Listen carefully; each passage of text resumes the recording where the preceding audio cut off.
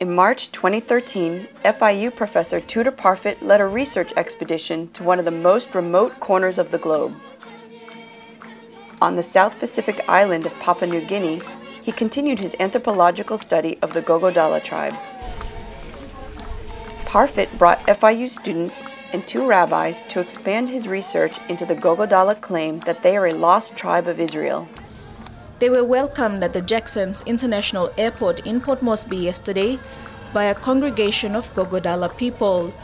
We're looking forward, the rabbis from New York and our delegation from Florida International University, to see the progress that Judaism is making in Papua New Guinea.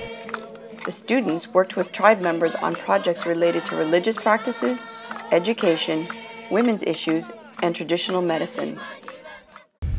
We've come here to learn, and we've also come here in a way, in a very humble way, to teach a little. A film team from FIU External Relations documented the entire journey.